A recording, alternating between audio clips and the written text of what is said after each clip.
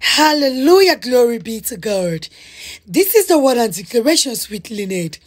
If this is your first time seeing me or coming across my channel, thank you so much. God bless you. Please do not forget to subscribe and turn on your notification bell. Hallelujah. It is always a privilege for me to bring God's word to his people. Please be blessed as you listen to this ministration in the mighty name of Jesus. Father, we thank you for today. Lord, we give you praise. Father, we thank you for another moment in your presence. Lord, we thank you for an opportunity to be in your presence. Lord, we thank you for good health. Lord, we thank you for your grace that has been at work in our lives in the mighty name of Jesus. Amen. The Lord says there is a witch that is responsible for the stagnation of everyone in your family. There is a family that God is showing me. Almost every one of you is standing on the same position. You people try to excel, but nothing seems to be changing. There is a witch that is responsible for that marital delay. There is a witch that is responsible for that financial limitation. But today, judgment is coming upon that witch in the mighty name of Jesus. Every time we do warfare prayers and call upon the judgment of the Lord upon the wicked, there are people who feel like we are supposed to pray a prayer of repentance.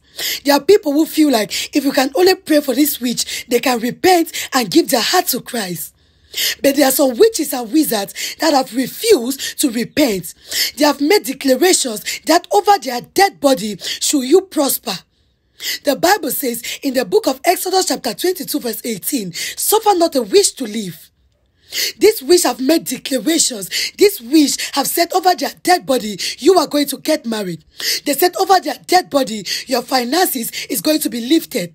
They said over your dead body, you are going to become someone in future. If we don't pray for this witch to die, then you're never going to move forward.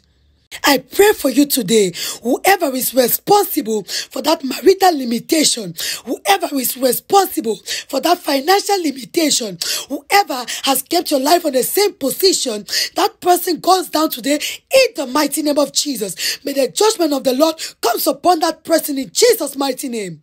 As you have refused to repent, may they die so your life will go to your next level. In Jesus' name I pray. Amen. Hallelujah.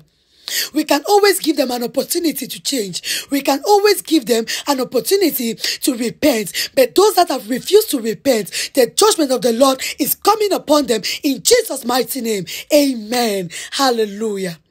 I hope you receive this word with gladness. Please do not forget to subscribe and turn on your notification bell so whenever I upload new content, you will be the first to know. I love you all so much, family. I'll see you in our next session. God bless you. Shalom.